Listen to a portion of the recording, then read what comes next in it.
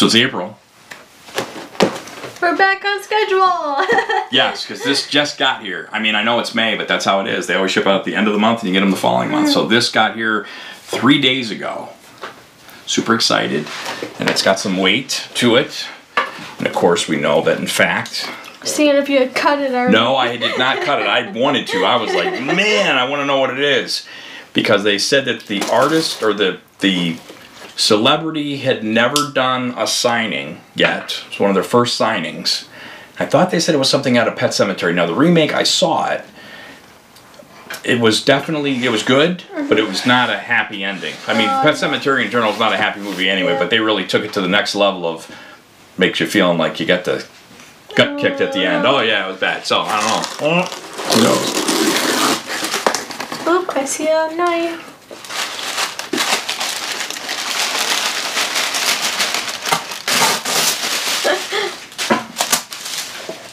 Okay.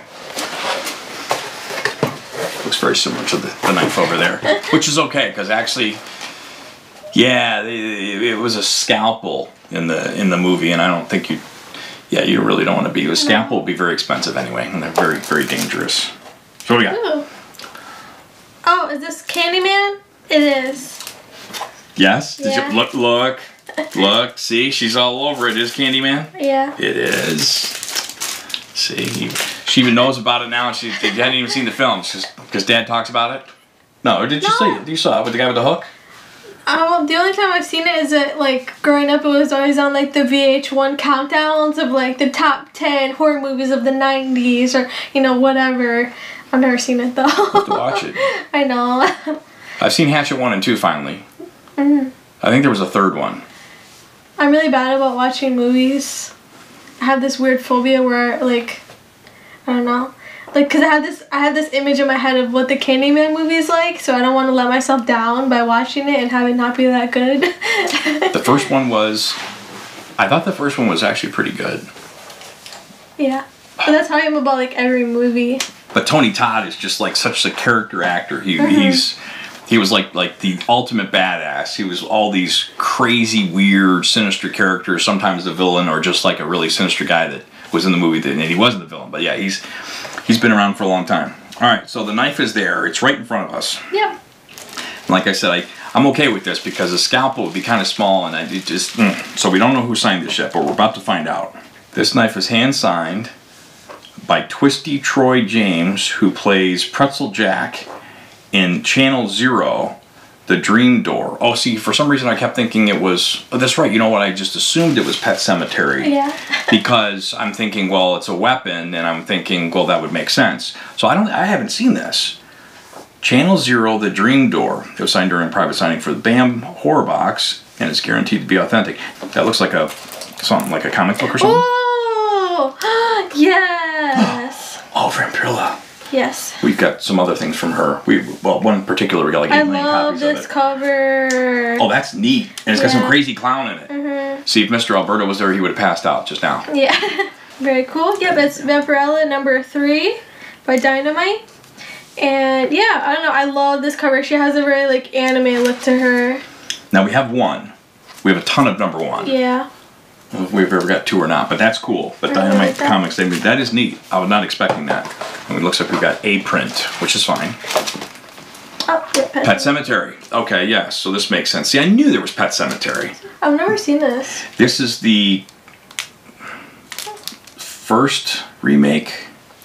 Oh, it's a remake? Well, it's like a reboot. The original one was done back when I was a teenager. It was good then. I'm trying to remember. Fred, the guy who played Herman Munster from the Munsters, he was in it. He played the judge who was the next door neighbor. So this has been redone. John Lithgow's in the new one. It was done well. It was a Stephen King novel. This one was much darker than the other one, if that's even remotely possible. But it was. You have to. Not a happy ending. Oh no. Most of King's books are not happy ending anyway. So anyway, oh well, there we go. Look. So yes, Tony Todd. Now see, there he is with the hook. Yeah. And there's a bee. There's some bumblebees. I won't spoil it for you. I'm liking our print better. That red one looks kind of. Yeah.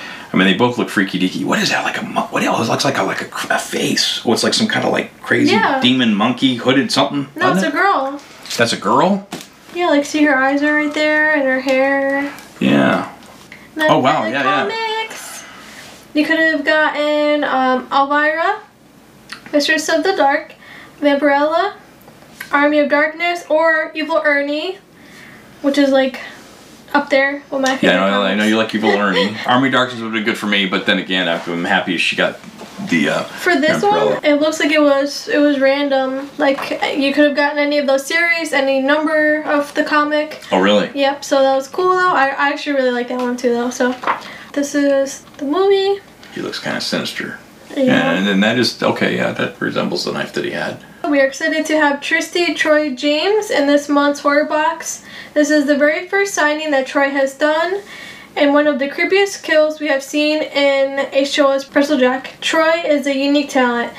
He has starred in The Flash as well as the latest Hellboy movie as Baba Yaga. And this month, Troy signed a knife for every single box. Some of the inscriptions and drawings on them, so keep your eye out for those. And look for the signed knife with red on it, pictured above, so like a bloody knife. Oh. If you receive this knife, please let us know, and Troy has something special to say to you. Oh, that'd be cool. So I don't know if they, like, put him on the phone. So if Adam and Team Bandbox cool. Have him trapped at Bandbox headquarters. No, that's neat. But no, I mean, that's neat that everybody got one. Because a lot of times the weapons are like they're an upgrade. We need to go to Texas. We need to sign knives and have it in every box. There you go, Adam. That's what we need to do. There you go, Adam. Well, we've been talking about going to see Adam and Team Bandbox for a while, even back when they were out in Arizona. And it was something coming, I believe if it's not this year, it's definitely going to be next year. We've got a little trip where we're going around and doing some stuff. That'd be so cool. Yeah, if we could have an item sent like in the box, just like a pin or something that I designed. That'd be so cool. That'd be cool. Yeah.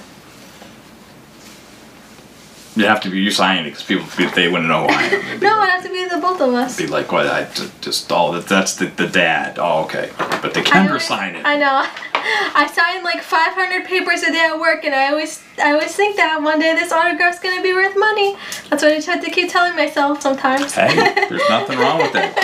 You gotta have a vision and dream big. No, you do. Yeah. No, absolutely. This was cool. I liked it. That print's just freaking me out. Really? I thought the other print was freakier. Oh no, those prints were freaky. With the thing, it's just because it looks like something. I don't know. It looks like